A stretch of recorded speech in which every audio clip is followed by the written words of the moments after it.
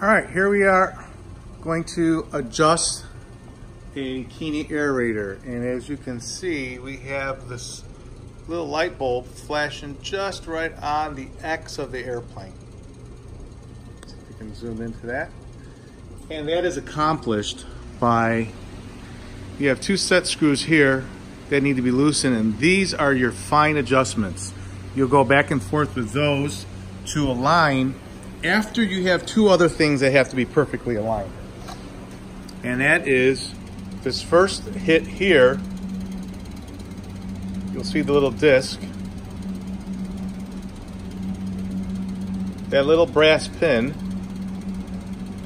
has to be touching the brass vertical line, and as you go down over here, you might need a little bit of a bent mirror. The other brass pin needs to go and touch that other disc also on the brass.